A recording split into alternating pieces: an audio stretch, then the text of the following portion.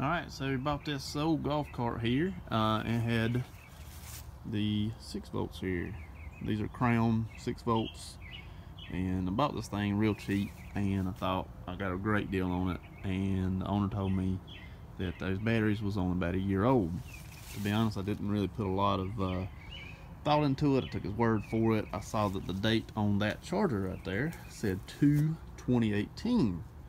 I thought, well, maybe he got confused and thought that the batteries were from 2018. Anyways, I got home, opened them up, and there was no water in any of those 3 fillers right there. So thought maybe I could get lucky, put water in them, didn't change a thing. Didn't hold no charge, didn't want to go nowhere, didn't want to charge. What a nightmare. So I pulled them out, and as you can see, I got a little bit of damage right there. That's pretty good damage. So I decided to do a 12 volt swap. These are just simple 12 volts. You can get them at Walmart. This is where these came from. It's part number 24DC. And once you figure out the wiring diagram, they're very easy to hook up. Once they're hooked up, it worked just fine. The one thing I would probably change is these are 690 marine amps. I would probably go with something with more marine amps. Yeah, this was a first time deal, so I just decided to try it, see how it went. They went good. The charger that I use is the regular old EasyGo charger, power wise, and it seems to work. That's how the end of it looks. Plugs in right there. Everything works. The lights do not work. I don't know if that's my fault or if they were broken before.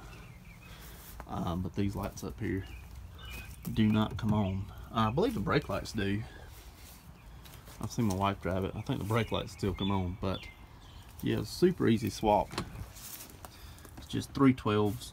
These are roughly $70 each, as opposed to $130 each times 6. Also, you save about 270 pounds. These weigh about 40 pounds each. Those weigh about 68 pounds each. Quite heavy. So like I said, if I was going to do it again, I would go with something higher than 690. You know, I think they sell like a 835 or something like that. But super easy. All you gotta do, this is a green from the right there at the motor, comes back, and I did this positive to the negative. That positive hooked up with the 6 volts, that negative hooked up with the 6 volts, and that positive all the way to this negative, and then like that. It was super easy.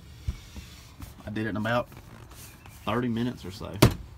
Seems to work, seems to charge. We haven't killed it yet, so plan on doing that swap. Give it a try. It's a 36 volt EasyGo. Thank you much. Something I forgot to mention with these batteries. These are deep cycle power. You have to get deep cycle batteries. You cannot just use regular car batteries. This is 24DC. These are deep cycle marine and RV.